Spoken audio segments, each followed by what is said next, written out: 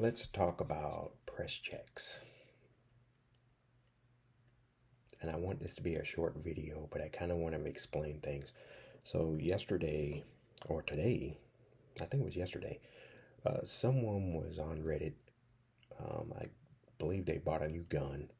Might have been a new, I believe it was a 1911. But evidently they hadn't seen this before. So if you look here, this gun is clear, by the way. You want to see, there you go. There's nothing in there, and there's nothing in there. So his question was, is my gun faulty? Because he's looking at that crack. So we have a mag full of snap caps.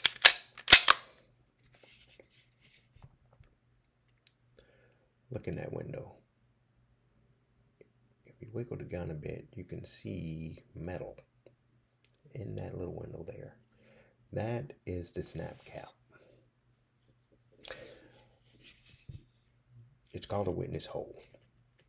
So I told him that it's called a witness hole, but you probably should be press checking.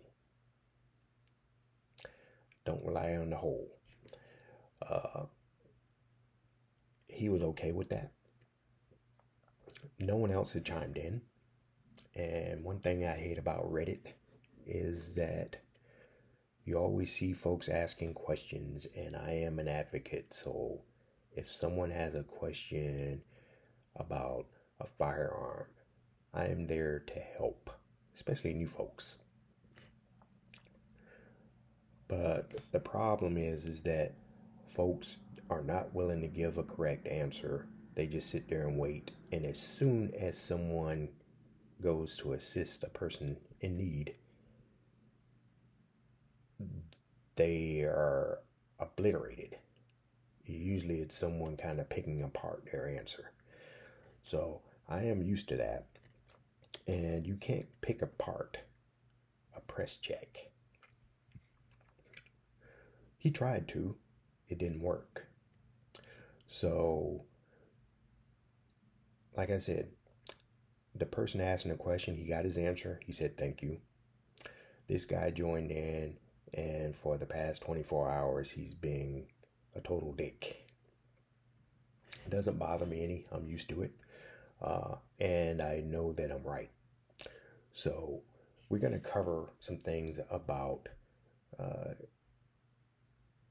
determining the status of your gun, if there's a round in the chamber or not. The assumption is that you should always assume that a gun is hot, but that could actually get you in trouble.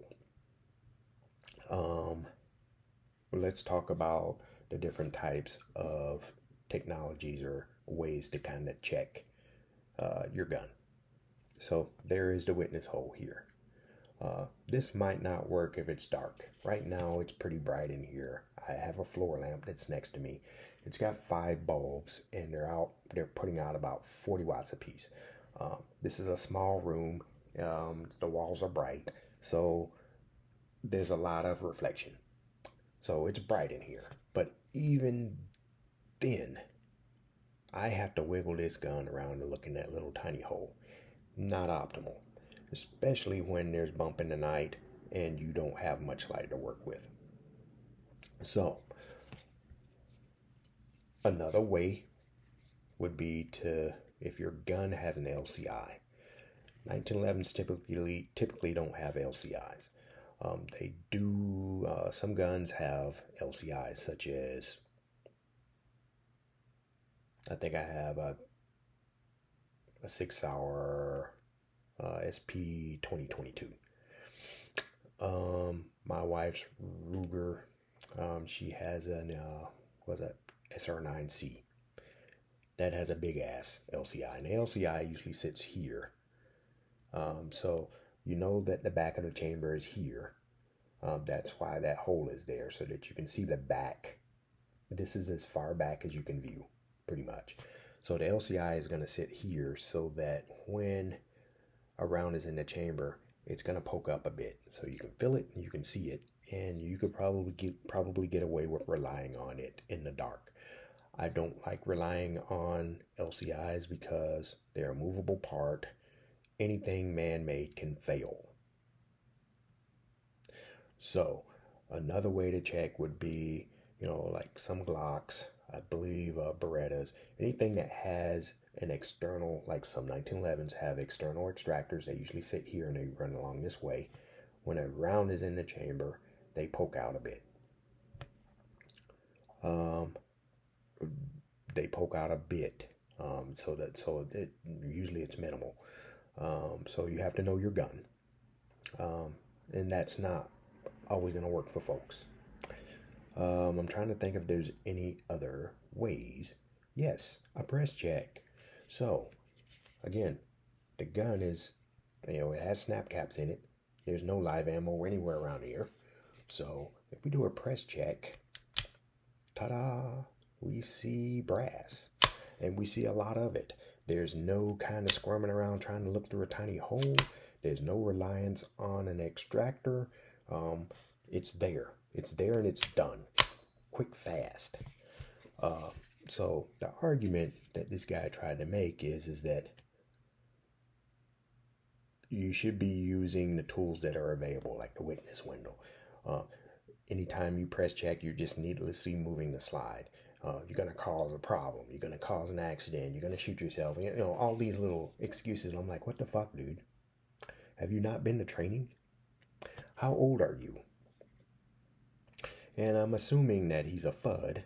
And FUDs are usually, if they're not older than me, they're usually ingrained. They're usually hunters and people that kind of are unbending. So remember, we're advocates, and there's no, I'm an IT security guy. I've been doing it for a long time. So I'm familiar with Linux and other operating systems. But one thing I learned in my tenure in the field is that there's no one way to do anything. It's the same with guns. So I just listed, 3 or 4 options on how to check to see if your gun is hot or not. And this is important. And I'll explain it this way. Yesterday I was at the range, and my gun was empty. I had just arrived. So I took my mags out. I loaded them up. They had 17 rounds. I looked at the witness holes. They were full. I took one. I pulled the slide back, locked it back. I put a mag in the chamber, in the mag well, and I released the slide. And then I went ready, and I pulled the trigger. No bang. Click. So I'm like, what the fuck? I just loaded these mags. So I pulled the mag out, looked again. There's 17 in here. There were 17 in there. That means that there was no round stripped from the gun. I did a press check.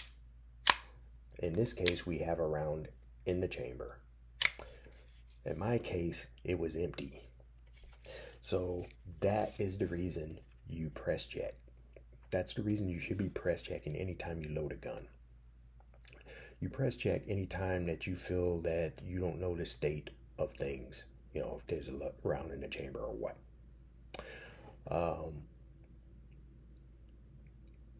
If that were if that were an instance where I needed the gun, I would have been fucked. The gun was not ready. If it was a nighttime thing where it was a bump in the night or shit hit the fan situation, and I immediately needed the gun, the fact that I didn't press check means that I failed. You don't have much time to kind of react to someone running up on you with a knife or a bat or his fist. So that first round needs to count. And even if it doesn't count, it goes bang, the next one's ready. So I've seen other YouTube gun tubers big name brands, big name guys like Colian. He actually was reviewing a gun, and he had loaded it up, and he drew the fire, and it was click. And then he kind of laughed and used that as a teaching moment, because he said that he stopped what he was doing. He said, "This is why I always chamber check." People clown him all the time about the chamber checks, and he demonstrated why. I'm pretty sure that just happened. It wasn't something that he had planned.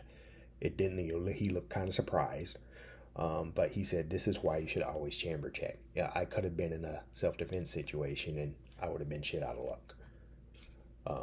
So yeah, so we still have a round in the chamber because, well, a snap cap in the chamber, because I want to kind of demonstrate something here. So this guy and his tiptoeing and tap dancing around the fact that he doesn't like press checks, he said, well, if a round is set back, you're not going to be able to do a press check. So the press check is going to fail. Let me show you something here. So we're going to set the gun down for a second, and we're going to look at a snap cap, which is a replicant, a faux replicant of an actual bullet. Look, there's the case. This is the projectile. If this bullet set back when a round is chambered, setback means that the projectile is going to get pushed inside. How much do you think is going to get put? Even if it pushes all inside, that yellow part, that projectile, even if it pushes all inside, remember that this back window here is showing the back of the case. If I rack it all the way back until you see the projectile, look how long that is. There's not that much bullet setback in the fucking world to where you're not going to be able to kind of tell that a round is chambered. So that shit, that suggestion was fucking silly. And it was almost comical how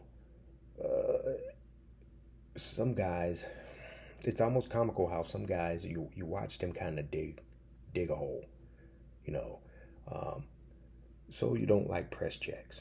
There's 20 million other ways. Oh, well, there's 3 other ways to check, right? Might as well be 100, really.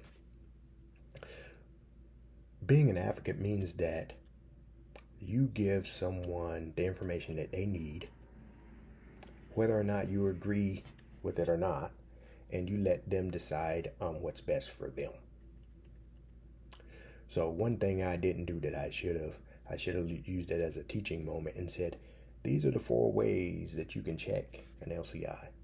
No, that you can check that a round is chambered. LCI, the external extractor. There was one other one. I say there's 4. There's another one, but let's right now just 3. We're talking about the 3. So yeah, I mean, I fail to see how press checking is bad. If you go to training, and this is what I recommend, folks, if you're unfamiliar with press checking, if you go to training, 9 times out of 10, they're going to teach you how to press check, and they're going to tell you when you need to press check, and they're going to tell you exactly how to do it. So when you press check, you want to make sure that your finger's not near the trigger.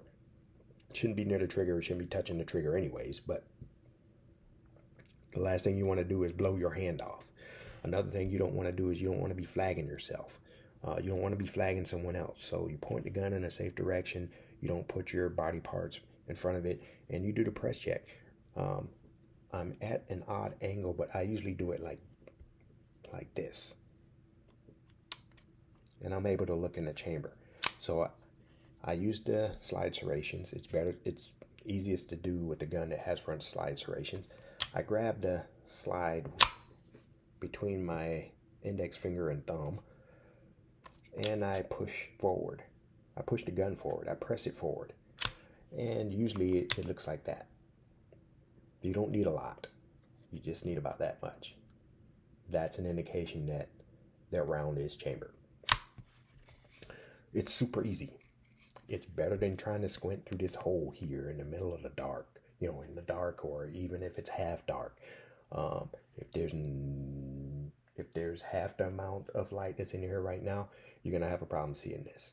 The sole reason you're seeing that glint is because this room is yellow. If it's dark, you're not gonna see that shit. Instead of squinting for 4 or 5 seconds in the dark, boom, you see it.